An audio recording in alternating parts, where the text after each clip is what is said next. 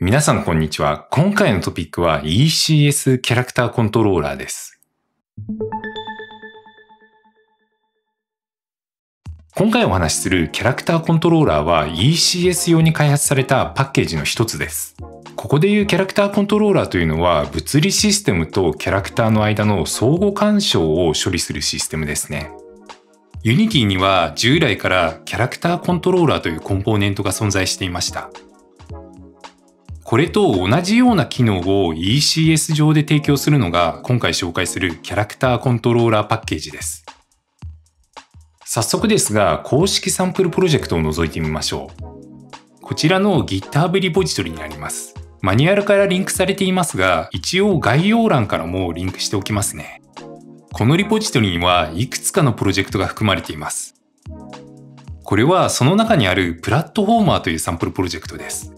名前の通り、いわゆるプラットフォームゲームを実装したものです。歩いたり、走ったり、ジャンプしたり、ダブルジャンプしたり、というような一通りの動作ができます。もちろん、プラットフォームに乗って移動することもできます。壁を登ったり、壁を走ったり、ジャンプパッドで空を飛んだり、というような少し特殊なアクションも実装されています。どうでしょうか？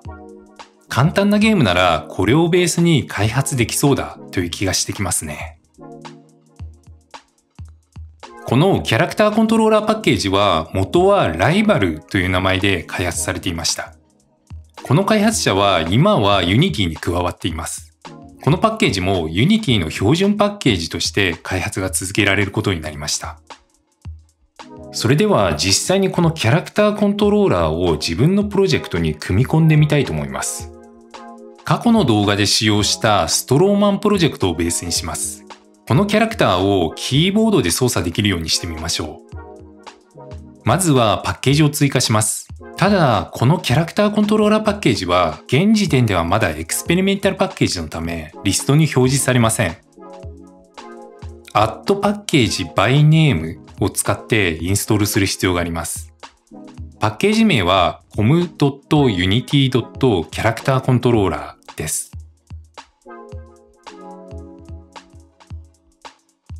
パッケージをインストールしたら次はサンプルアセットをインポートします。パッケージマネージャーのサンプルズタブからインポートできます。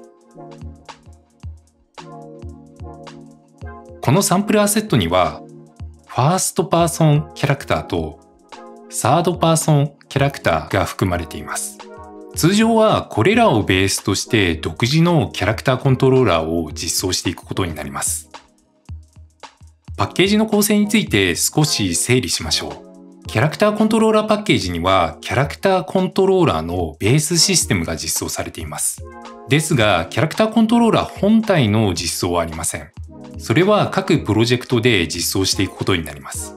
このサンプルアセットにはそのテンプレート的な実装が含まれています。ほとんどの場合、最初にこのサンプルアセットをインポートしてから作業を始めることになると思います。それではまずサードパーソンキャラクタープレファブを配置しましょう。モデルをストローマンに差し替えます。コリジョンのスケールが合っていないので調整します。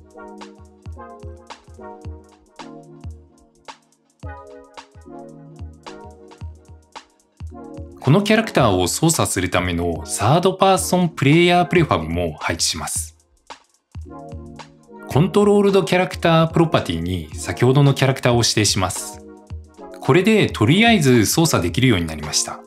WASD キーで移動します。ただカメラの情報が伝わっていないため移動方向がおかしいです。A キーを押すと右方向に移動しちゃいます。カメラの設定も行いましょう。オービットカメラプレファブを配置します。マウスで操作できる簡単なカメラ制御システムです。サードパーソンプレイヤーのコントロールドカメラプロパティにこのオービットカメラを指定します。次にこのオービットカメラとメインカメラゲームオブジェクトの動きを同期させる必要があります。オービットカメラにメインエンティティカメラオーサリングコンポーネントを追加します。メインカメラにメインゲームオブジェクトカメラコンポーネントを追加します。これらのコンポーネントはタグのようなものだと思ってください。あとはメインカメラシステムが自動的に同期を行ってくれます。これでプレイヤーとカメラの操作ができるようになりました。ただ、スケールを変えたので、このままではちょっと操作しにくいですね。サードパーソンキャラクターやオービットカメラには様々なプロパティが用意されています。速度に関する値を全体的に少し小さめに変更してみます。こんな感じでどうでしょうか？かなり操作しやすくなったと思います。フィジクスとの干渉もできていますね。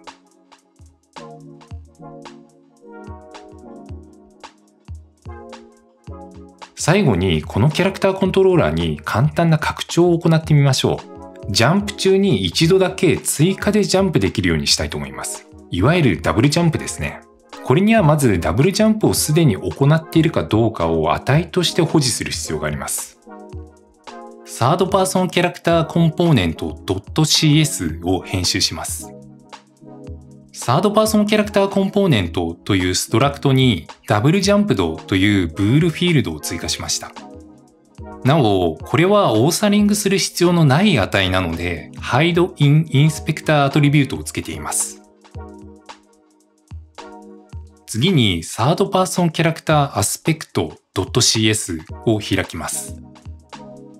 キャラクターの挙動に関する処理はほとんどこの中に書かれています。ジャンプで検索するとジャンプに関する処理を見つけられます。今は is grounded が true の時だけ、つまり地面に足がついている間だけジャンプ操作を受け付けるようになっていますね。この処理を is grounded の判定よりも前に移動しちゃいましょう。そして条件としてダブルジャンプ度が false の場合を追加します。ダブルジャンプ度の値を更新する処理もここに書いておきましょう。これで実行すると2回ジャンプできるようになりました。このようにサンプルコードをベースとして機能をカスタマイズしていくことができます。このようなカスタマイズの手順については公式サンプルのチュートリアルが参考になります。GitHub リポジトリの中にリンクがありますので参考にしてください。実は今回行ったダブルジャンプの拡張もこのチュートリアルの一部でした。これで興味が出てきたらぜひこの続きにもチャレンジしてみてください。こんな感じで今回はキャラクターコントローラーについて解説してきましたがいかがでしたでしょうか？キャラクターコントローラーはこれで使えるようになりましたが、そうなると次はキャラクターアニメーションを使いたくなりますよね。現状の ECS にはスキンドメッシュレンダラーやアニメーターに相当するものがないので、どうしてもそこでゲームオブジェクトを使う必要があります。となると、そこで ECS とゲームオブジェクトの間の連携をどのように実現するかというのが問題になってくるんですよね。次にお話しする機会があるとすれば、そのあたりを取り上げることになるのかなと思っています。それ以外にも取り上げてほしいトピックのリクエストがありましたらコメントに書き込んでみてください。今回の動画が参考になったという方は高評価やコメントをいただけるとありがたいです。